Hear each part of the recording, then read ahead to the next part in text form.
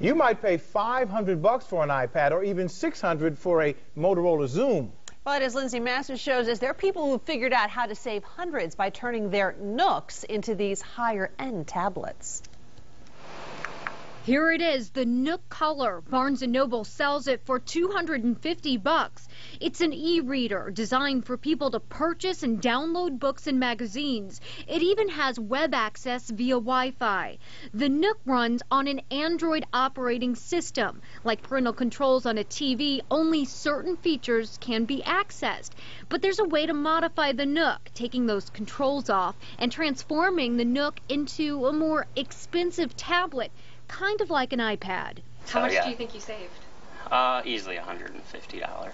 Armed with instructions from online forums, Doug turned his Nook Color into an Android tablet. Only takes a couple of hours.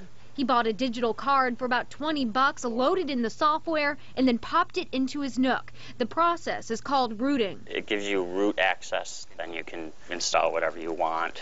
Doug downloaded apps like the extremely popular game Angry Birds and YouTube.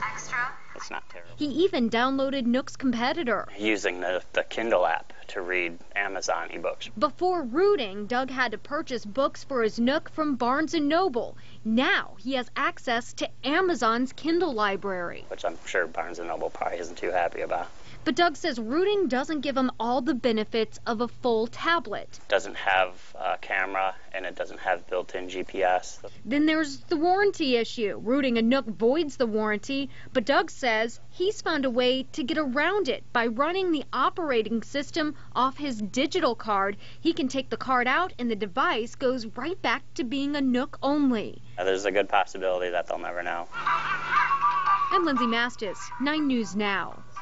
Okay, what you got to ask, is this legal? Barnes & Noble declined to comment on that story, except to say rooting a Nook voids the warranty. So we decided to ask an attorney whether rooting is legal, and Lindsay Masters will be back here tomorrow morning at 6:45 a.m. with that.